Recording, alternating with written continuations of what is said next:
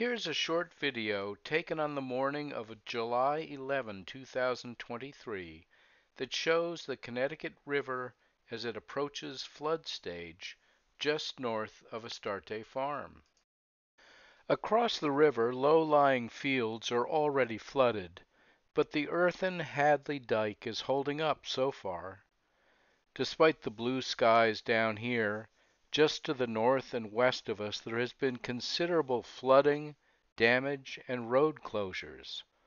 Vermont has been hit hard, and we have yet to see the full force of our river when all that water makes its way down to us.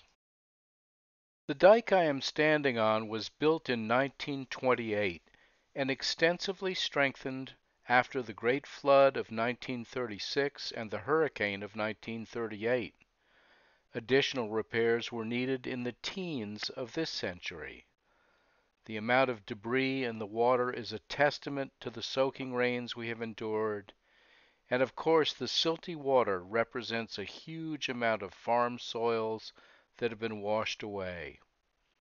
Standing up here you can feel the incredible power of the water rushing by. It's good to remember that this current river level is classified as minor flooding.